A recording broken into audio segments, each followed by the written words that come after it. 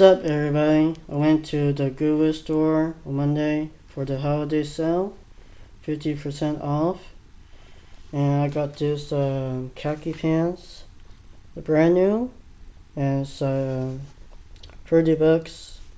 original, and it was $5.99, 50% off. So need it for work. I got the comic books. Got this S-Man book, Batman Adventure, The Thousand, Jungle Comics,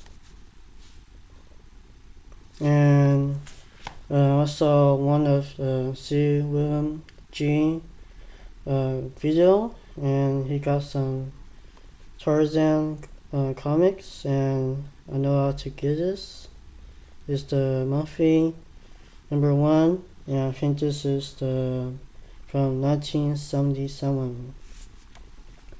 And I saw some comic book songs. It's named Quack. Never heard of it, but it looked very cool. So the first lot is issue #1, issue #2, and issue #3. And the second lot is the Quack, issue #4, issue #5, issue #6, and there's another lot. It's different. Called Sheena, Queen of the Jungle 3D, and this is #1. There's 2, and three-dimensional suggestion of the Innocents. Never heard of it, but it was in that lot. Crossfire, and in the lot there was True Love comics. And on Saturday, my sister went to a estate sale, and she found a